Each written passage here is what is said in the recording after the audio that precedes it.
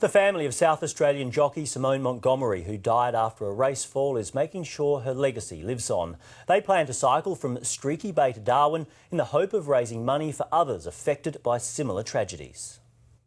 It's a bittersweet moment, the father of fallen jockey Simone Montgomerie presenting the trophy for the race which bears her name. I think she'd be proud.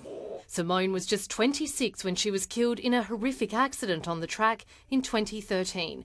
The horse she was riding was leading with 180 metres to go when it was spooked, throwing her from the saddle.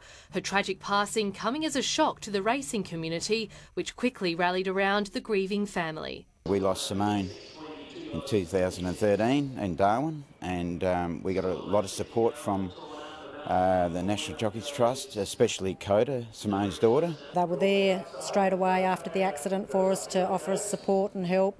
Today's race meeting, a chance to give back. The family launching their latest fundraiser, Cycling for Simone, a charity ride from the place where she took her first breath, Streaky Bay, to Darwin, the place where she had her last. She was 26 years of age, so we've decided to take 26 days to get there, 24 days riding and 2 days break. The aim is to raise $200,000 for the National Jockey Trust, and the legwork has already started. It's all, for a great cause, so and a challenge for everyone, so it'll be great. This is a terrific thing for Simone, but obviously because the National Jockeys Trust has helped me after my fall as well, so it's a bit of a double header and why I wanted to get involved.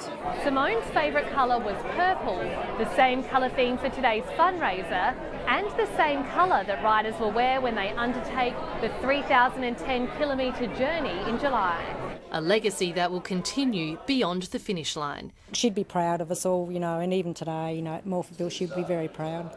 Jessica Stanley, 9 News.